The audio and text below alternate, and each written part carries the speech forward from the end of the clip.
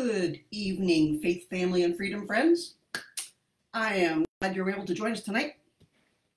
We are coming up on lesson number 7, if you can believe it, in our study of the book of Daniel. And I hope you're enjoying the study as much as I'm enjoying it. I'm learning so much every week. I've studied the Bible my whole life, and I'm still learning new things, so I love that. It's one of the things I love about the Bible. You can never stop learning. God always reveals something new.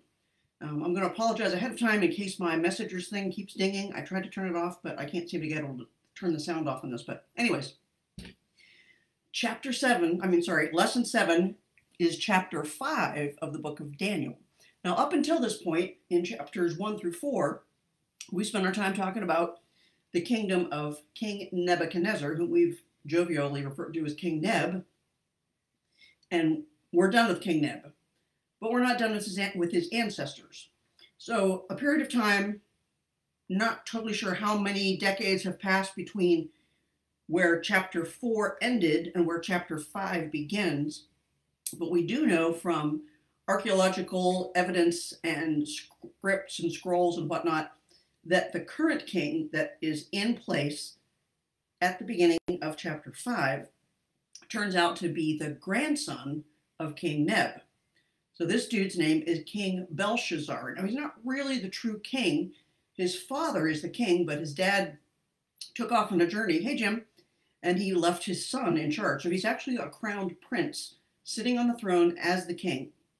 So King Belshazzar is running the show of Babylon. Now, remember, a little summary from before. Babylon was a city that was very, very powerful, but it came to power very quickly. It kind of didn't exist, and then all of a sudden, boom, there's this kingdom that's basically in charge of the whole world. And so they became very powerful very quickly. It was a walled city. They had lots and lots of resources, lots of people, lots of soldiers, lots of wise guys. But because of all that, they had lots of arrogance and pride and hubris, all different words for the same thing. So in chapter 5 of Daniel, we're going to read, we're going to go piecemeal this week. Just the first 4 verses, and we'll talk about that, and then we'll move on. Hey, Jim. So chapter 5, verses 1 through 4. Again, I'm going to be reading from the Message. King Belshazzar held a great feast for his 1,000 nobles. The wine flowed freely. Belshazzar, heady with the wine, ordered that the gold and silver chalices that his father, actually his grandfather, Nebuchadnezzar, had stolen from God's temple of Jerusalem be brought in so that he and his nobles, his wives, and his concubines could drink from them. Now, these were the chalices that had been consecrated for use in the temple in Jerusalem. So when Nebuchadnezzar laid siege to Judea, and he took Daniel and his buddies, he also took all of the items of the wealth, the valuables that were in the temple. And they were these chalices made of gold and silver, real gold and real silver. Hey, Kim. So King Belshazzar, in a drunken stupor and his pride and arrogance, decides, okay, it's not enough that I'm having this huge party and that I completely, apparently have no regard for Jehovah God. But now I'm going to desecrate the holy chalices. So go get those special chalices and bring them. And we're going to, not only are he and his nobles going to drink from them, but his wives and his concubines. Now that whole concubine thing, I still don't get how that was part of the culture there, but it was. So they did.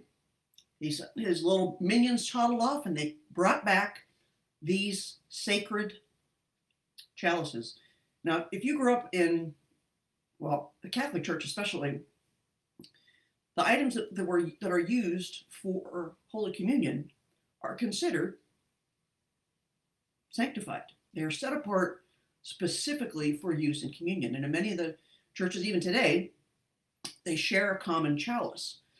So the wine is consecrated, it's prayed for, the wine or the juice, whatever, is poured into this chalice, and then from that consecrated chalice, the communion is given to the parishioners. But this chalice was set apart, and these guys, Belshazzar, said, "I'm going to just in your face, Jehovah God. I don't believe in you. I don't think you're anything. I'm the one who's all powerful." So when I was growing up, when I was a kid, and you wanted to disrespect somebody, we had this weird, I don't know if you remember this, we said, "In your face," and we would go like this, "Face, face." We did this at football games and basketball games, and we were trying to heckle the other team. I don't know why, but we went, "Oh, face, in your face." That's exactly what he was doing. Belshazzar was flying in the face of God by desecrating these holy and sanctified and sacred elements by filling him with his wine and just drinking at him just to say, "Ha, to you, God." Basically thumbing his nose at God. So, when the gold and silver chalices were brought in, the king and his nobles, his wives and his concubines drank wine from them.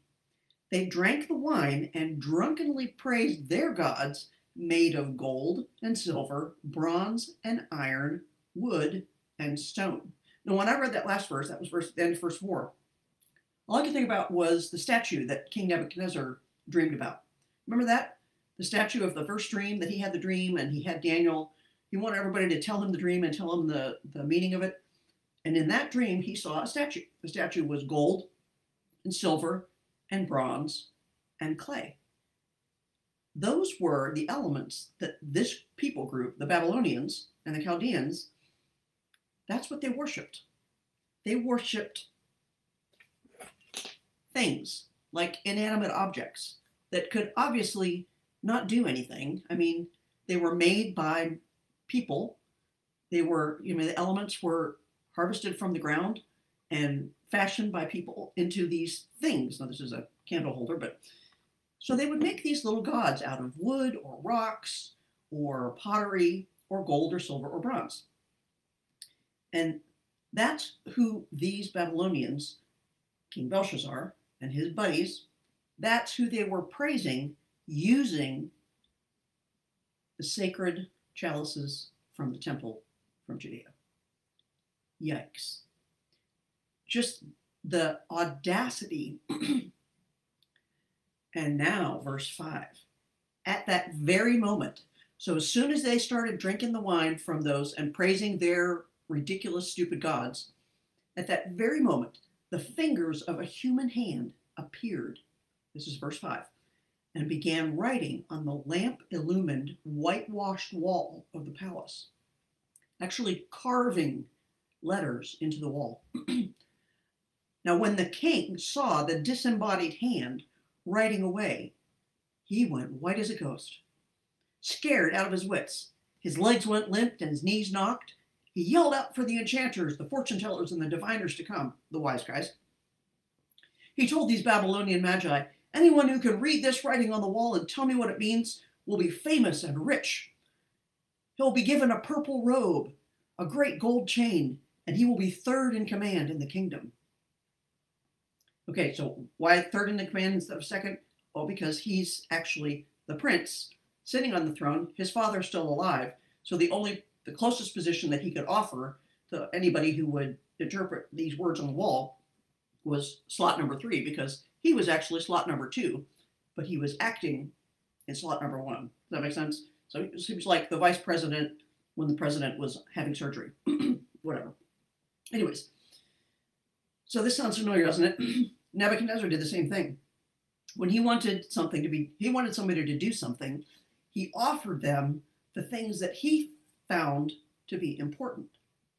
Riches, gold, silver, power, notoriety, attention. Those are the things that he prized, and so that's what he thought everybody else would prize as well, and that's what he offered. Now, what I was encouraged to see was we didn't see from Belshazzar here we're going to tear people limb from limb like Nebuchadnezzar did, but still. So imagine that. This huge party's going on. This king who thinks he's all that, drunk out of his mind, hooting and hollering, dancing, probably not the greatest in behavior. And then he desecrates these vessels of God's.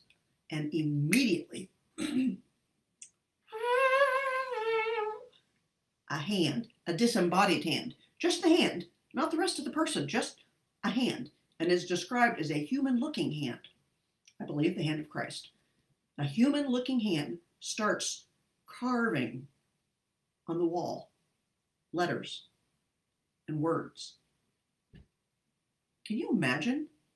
I don't know if you ever went to a frat party. I think I may have gone to one in my life. It was not my thing, but if you're going to any kind of a party where it's loud and raucous and people have had too much to drink and it's kind of a crazy free-for-all, can you imagine if something like this were to happen? Everybody, including the king, because a disembodied hand carving in the wall is not something you see every day, is it? So the king was terrified. They said the blood ran out of his face. He couldn't control his arms or legs. He was wobbly. He was terrified. And, well, he should be. But the words that were written on the wall, nobody in the room understood. They knew they were words. They could see that they were being written like they were letters, but no one there understood them. Double terrifying. Some disembodied hand starts carving stuff in the wall. You think, that's probably pretty important. But nobody could figure out what it was. So what does he do?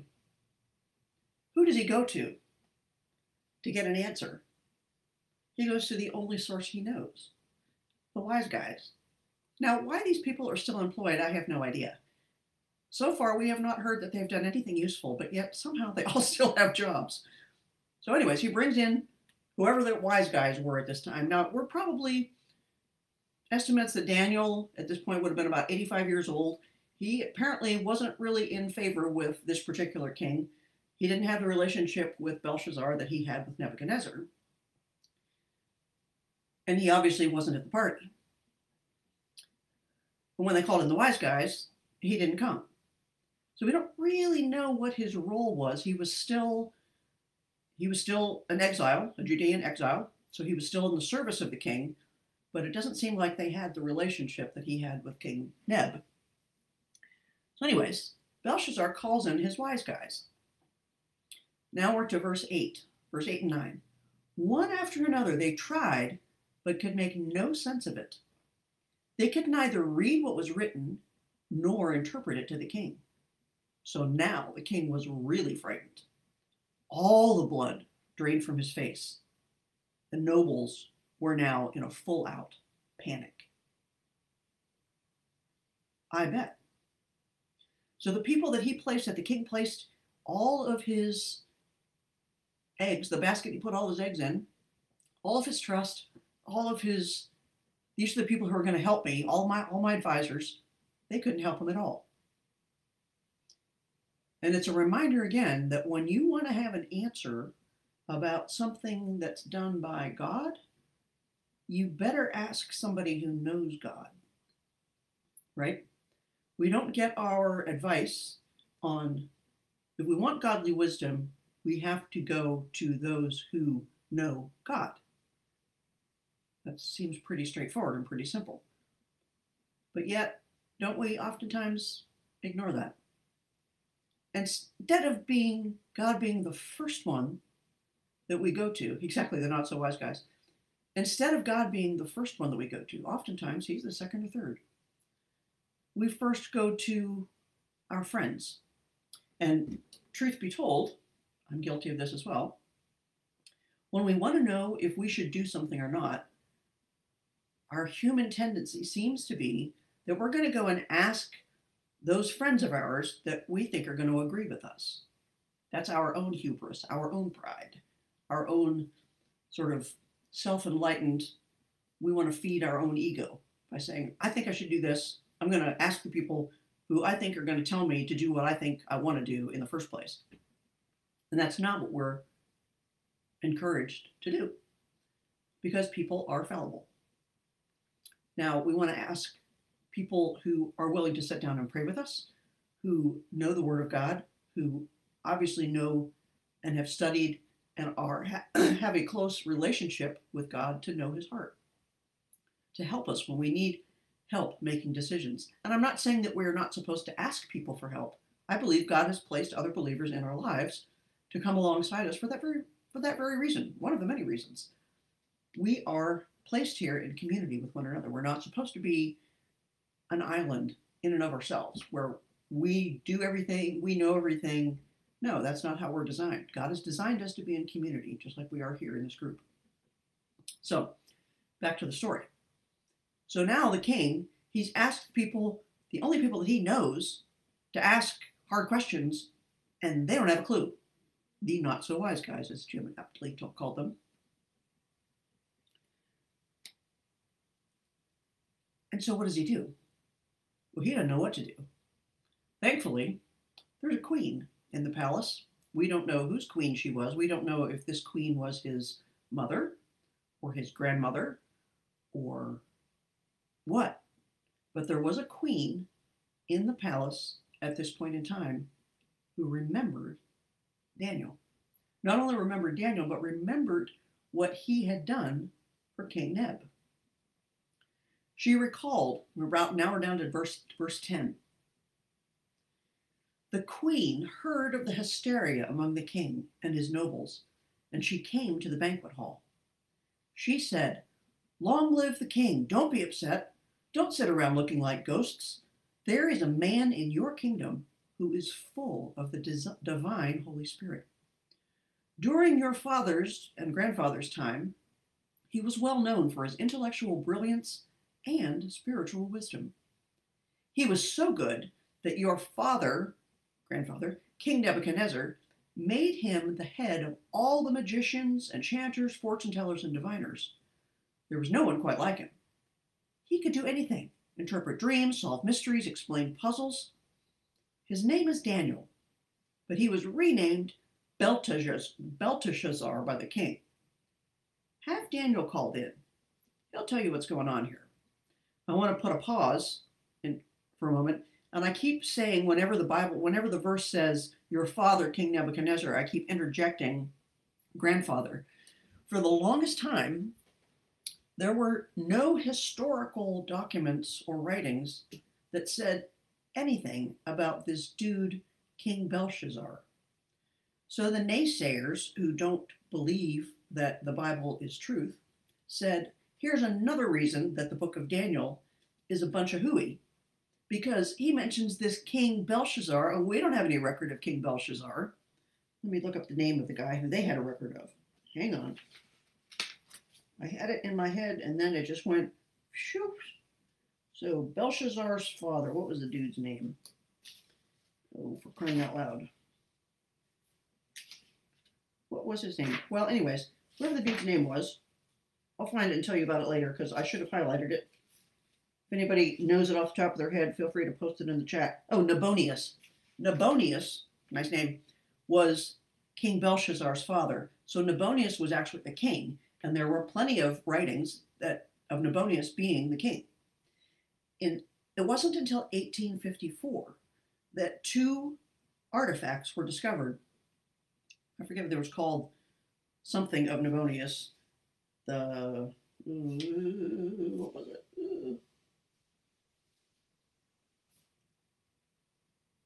I'm sorry, I'm drawing a blank on one. But these two artifacts were discovered, writings, and in them they mentioned that King Nabonius was praying to some moon god about leaving his son, his eldest son, Belshazzar, King Belshazzar, in charge while he went off to do some errand. So the real king wasn't even around. But this didn't come to light until 1854. When that archaeological find was made, it reinforced the validity, once again, of the book of Daniel. Now, the naysayers, Daniel is one of the most targeted books of the Bible because it has so much prophecy in it. People tried to say, oh, Daniel didn't really prophesy about things and then it became true. He wrote about things that had already happened because it was written way later. Well, no. He wrote about things as they happened. And the fact that he knew Belshazzar and wrote about Belshazzar reinforces the fact that he was there and this really This is what happened. Okay, so anyways, so the queen says, go get Daniel. He's the dude who can help you. So Daniel, now we're to verse 13. So Daniel was called in. The king asked him, are you the Daniel who was one of the Jewish exiles my father brought here from Judah? I've heard about you, that you're full of the Holy Spirit. You've got a brilliant mind, that you're incredibly wise. Well, the wise men and enchanters were brought in here to read this writing on the wall and interpret it for me. They couldn't figure it out. Not a word, not a syllable. But I've heard that you interpret dreams and solve mysteries. So, if you can read the writing and interpret it for me, you'll be rich and famous. A purple robe, a great gold chain around your neck, and third in command in the kingdom. Daniel answered the king, you can keep your gifts or give them to someone else. He didn't want the praise. He didn't want the honor. He didn't want the stuff. But I will read the writing for the king and tell him what it means. Listen, O king, verse 18. The high God gave your father Nebuchadnezzar a great kingdom and a glorious reputation. Because God made him so famous, people from everywhere, whatever their race, color, or creed, were totally intimidated by him. He killed or spared people on a whim. He promoted or humiliated people capriciously. He developed a big head and a hard spirit. Then God knocked him off his high horse and stripped him of his fame. He was thrown out of human company, lost his mind, and lived like a wild animal. We read about that in chapter 4. He ate grass like an ox and was soaked in heaven's dew until he learned his lesson, that the high God rules human kingdoms and puts anyone he wants in charge. You are his son, his ancestor, and have known all this, yet you are as arrogant as he ever was. Look at you, setting yourself up in competition against the master of heaven. You had the sacred chalices from his temple brought into your drunken party so that you and your nobles and your wives and your concubines could drink from them. You used the sacred chalices to toast your gods of silver and gold, bronze and iron, wood and stone, blind, deaf, and imbecile gods. But you treat with contempt the living God who holds your entire life from birth to death in his hand. God sent the hand that wrote on the wall, and this is what is written. Mene, Mene, Tekel, and Perez. Sorry about the pronunciation. This is what these words mean. Mene, Mene. God has numbered the days of your rule, and they don't add up. They're over. Tekel. You have been weighed in the balances and found wanting, or weighed on the scales, and you don't weigh very much. You're not all that, in other words. And Perez. Your kingdom has been divided up and handed over to the Medes and the Persians. So while this party was going on,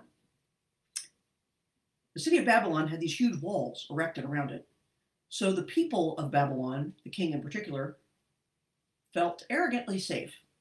It was said that they had 20 years worth of provisions stored up inside those walls and felt like they could withstand any siege from any foe and they would never be conquered. So their hubris went beyond hubris. Unbeknownst to them, while they should have been out guarding their walls, they were in having a party, one section of this wall, the river Euphrates, ran under it. So the wall didn't go all the way down to the to the floor of the river, obviously. But the river Euphrates was a pretty powerful river. But the Medes and the Persians were very clever. They had been laying siege outside the walls of Babylon while this party was going on. And they were clever enough to divert, I'm envisioning they built some sort of a dam to hold back the waters of the Euphrates or divert it so they could then go underneath the wall. And they had immediate and easy access to the city of Babylon so they could plunder it. And the king had no clue. He thought he was safe. How many other people think that they're safe? They think, well, yeah, there's a God, and yeah, I'm a sinner, but I have time. I'll do what I want as long as I want, and then maybe I'll come to God at the last moment. But we don't know when that last moment is. We each have an expiration date, and none of us knows when it is. King Belshazzar had no clue that he was about to be overthrown. However, comma, Daniel did what he was asked, and the king honored his commitment. Belshazzar did what he had promised.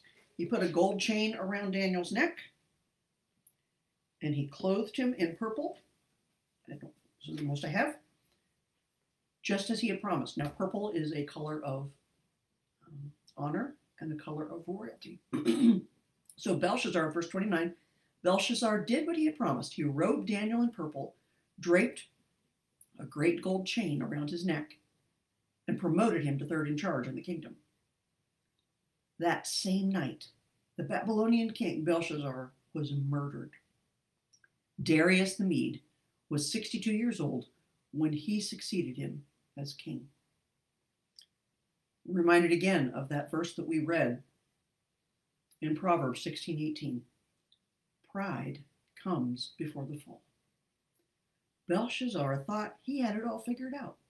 I have walls of protection around me. I have supplies. I have wives. I have concubines. I have all the wine I could drink. And I have these nifty gold and silver chalices that prove that I'm better than these Judeans because we conquered them and they're under our rule. And God said, you have been weighed in the balance and found wanting. Truth be told, every single one of us, were we to be weighed in the balance of God's perfection, we are all missing the mark. For all have sinned and come short of the glory of God. Our only salvation is from Christ. Christ is the only one who could pay the price that we owed, and we must acknowledge, accept that we cannot earn our way into God's favor. Believe that Jesus is the one who gave his life to provide the final sacrifice for us all. And not only did he die in our place and pay the price for our sins, but he rose again from the dead to prove that he conquered death. And then the C, these are the ABCs of salvation. The C, commit then to following Christ and to serving him with our time and our talents and our treasures. So the challenge to you this week, we're almost out of time, and I'm way too hot in this scarf. Sorry. The challenge to us this week is, how are we going to serve God with the time that we have? We don't know how much time that is. But as the song says, if you're living, if you're breathing, you're not done yet. That's true for every single person on this call, every person who watches this ever from now until eternity, until the Lord comes, that is. We have an appointment with death. We don't like to think about it, don't like to talk about it. But when that day comes, we are going to live forever. Every single one of us was created as an eternal being. Now our bodies, because of the fall, our bodies are not created as eternal things. So our bodies decay. That's why when we get old, we get cranky and creaky and hurt and ache. We get sick and illness. Anyways, but our spirits will live on. And the choice that we have is, where will we live on? Either in heaven with the Lord or in eternal damnation without him. I hope that if you have not yet made that decision to accept the fact that you cannot earn your way into heaven, no ifs, ands, or buts, that the only way to get there is by accepting the fact that Jesus paid the price for your sin and mine, and he conquered death by raising from the dead, and that he's coming again. Lord, I pray that it be soon. Father God, thank you for this time that we had together, for your word that you've shared to us through this book of Daniel, and particularly chapter 5 tonight. Thank you that you are a just God. Because of that sense of justice, and because combined with your love, you provided a way for us to escape your wrath. We are all sinners and we all deserve punishment, but you provided the only way for us to be with you forever. Lord, if there's anyone listening to this message that has not yet come to that place in their heart and their mind and their spirit, that they know beyond the shadow of a doubt that they belong to you, I just ask that you would prick their heart tonight, that you would speak to their spirit, and encourage them and draw them to you so that we can be together forever with you in heaven. Lord, go with each one here tonight that's in this group, both those who are watching the call live and the people who are going to watch later, either here on Facebook or on YouTube, wherever. Just ask that you would encourage their hearts, give them peaceful rest, and guide them as they walk the rest of their days, however many they may be, that we would choose to honor you. And we thank you for all these things in the name of your Son, Jesus Christ. In Jesus' name, amen. Thank you so much for joining us tonight. Jesus paid it all. Yes, he did. Thank you. I hope you all have a great week ahead and that you will be here again next week as we move ahead into Daniel chapter 6. That's all for tonight. Take care and God bless. Thanks again.